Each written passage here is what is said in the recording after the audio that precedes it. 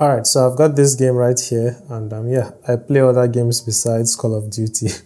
But anyways, if I try to rotate it, well, as you can see, it doesn't auto-rotate like other games like Call of Duty. Now, I don't know why you may want to rotate your apps or games, but for me, it's because whenever I put my earphones, connect my earphones, I can't play it comfortably like this because it just feels uncomfortable. But if I rotate it this way, like, it doesn't interrupt my gameplay, so it's fun. So I found this app on the Play Store, and I'll leave a link in the description if you guys want to download it, and it works very well to auto-rotate apps and games. So I'm just going to click on install so that we can do this together.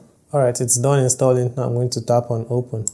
So we have all these options here, and you just need to allow all of them. So we'll start with the first one, display over other apps. We'll just enable it by tapping this, and then I'll go back.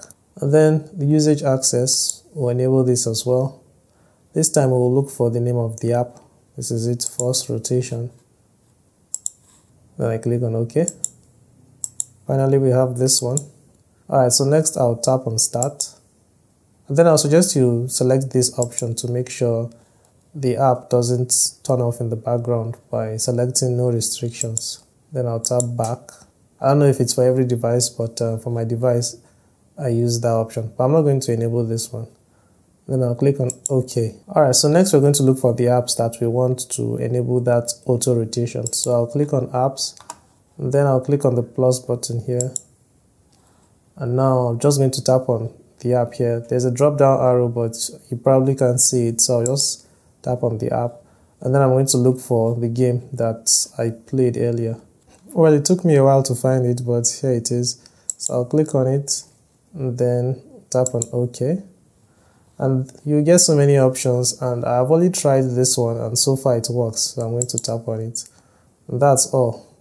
So now if I open the game, you can see that it rotates both ways. Alright, so hopefully you found this video helpful. If you did, then, well, you can let me know in the comments or just give this video a like. And if you have questions, then leave them in the comments as well. Alright, so I'll be seeing you guys in the next video. Take care and bye-bye.